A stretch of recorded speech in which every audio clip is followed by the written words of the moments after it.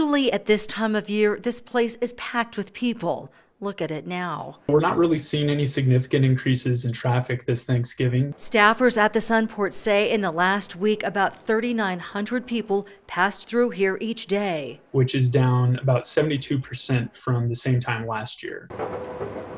Today, the busiest travel day before Thanksgiving, they'll get a bump, but not a big one. 5,100 people will come through here. To put that into perspective, on the same day last year, we saw approximately 18,600 passengers come through the Sunport. That is grim news for the economy. When it comes to COVID safety, though, we definitely miss our travelers, and the pandemic has had just devastating impact on our operations.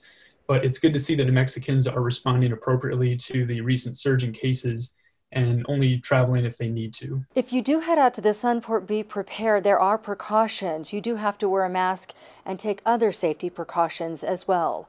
Nancy Laughlin, KOAT Action 7 News. Even though out-of-state travel is discouraged, people are hitting the road. Gas prices are really low right now, and Nancy will have more on that part of the story coming up at 6 on Action 7 News.